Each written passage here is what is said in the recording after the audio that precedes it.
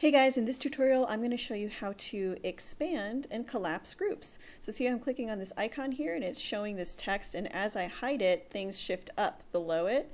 And if you notice here, I can do multiple groups and nothing will move because we've got groups in the way here. But if I collapse them all, then this shifts back down, and all of this stuff here is inside of an outer group there. And if I click on an icon down at the bottom, you can see that even the outer group expands with it too. So I'm going to show you how this works. All right, so the first thing to understand about how this works is that the property you're looking for is on the group element. If I go, this is actually a group here that's containing all of these icons and this text here. So if I just show you real quick on this group B, at the bottom here we have collapse this element's height when hidden. Okay, so what happens is when you enable this, when the group is hidden, if it's not visible, the entire height of it will just completely go to 0. There will be no height for it. So anything below the group will just shift up. It'll take up that space. So you have to have that enabled in order for that to happen. And you have an optional option here.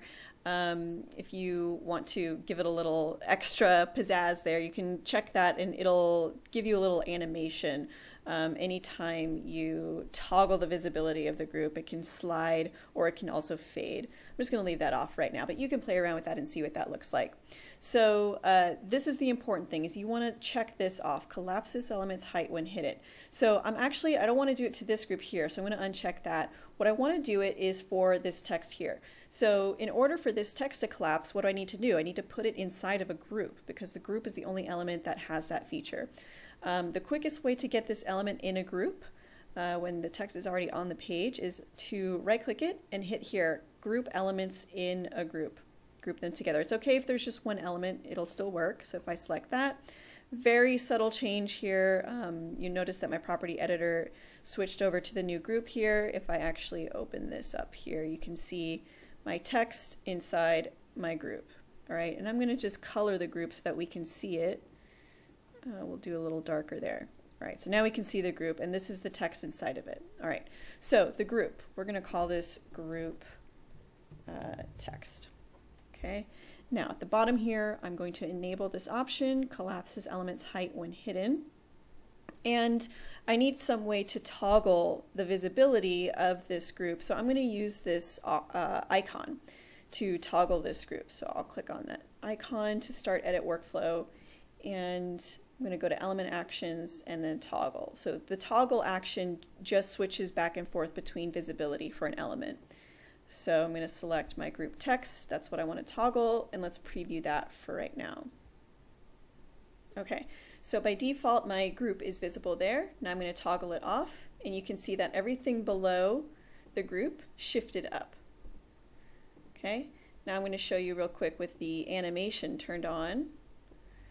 Gives it a nice little touch to it, so we'll do a sliding effect. Refresh my page.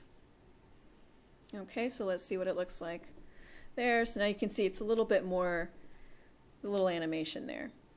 Okay, now what happens if I have an element, let's just do like a random shape here, in the way of this space? Okay, so this element is set to collapse its height, and everything below it will naturally take its space above. But what if we have an element here that isn't set to collapse in any way, but it's kind of in the way of that open space?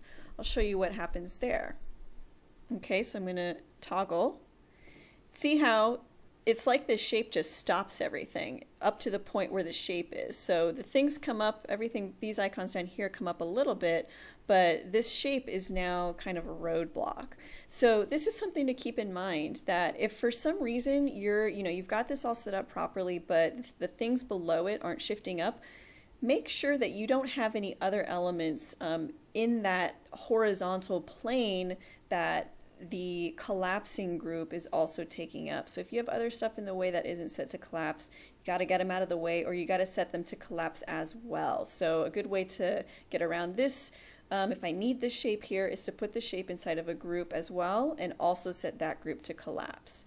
Okay, and this also goes for groups, or I'm sorry, for elements that are not visible. Okay, whether this shape is visible or not, it's still going to be in the way of these icons shifting up into that space. Okay, so now I'm just going to complete the rest of these text for all of the icons. So this is something that you can, this is just kind of like a little demo, as if you had an info area for your app's landing page or something. So you've got different pieces of information underneath representative icons there. So I'm just going to copy these. All right, so I've added these text groups to each of the icons, and I've also programmed each icon to open up their respective group there. Now what I'm going to do is turn off the visibility of these groups by default, so that when the user comes onto the page, they're actually seeing just the icons to start out, and it can be up to them to toggle any one of them open. Okay, so here we have all of those text elements are collapsed, and we can see that these icons have shifted up. Nothing's visible. Now if I open up this one, it pushes everything below down. I can open that one, and you notice that it's a little bit subtle, but all of these things are in a lightly colored group here, kind of highlighting the boundary with my cursor right now. But you can see that if I toggle this bottom one, that group also grows and contracts. It expands and contracts with this action here. If you found the tutorial useful, give it a thumbs up below, and leave a comment. I love hearing from you guys. If there's anything specific that you want to learn, let me know. Also, if you just have any clever ways of using this feature, it's really great to learn from each other. So leave a comment below and let everyone else know how you're using it, and also subscribe to the channel. There are tutorials being uploaded all the time, and thanks for watching.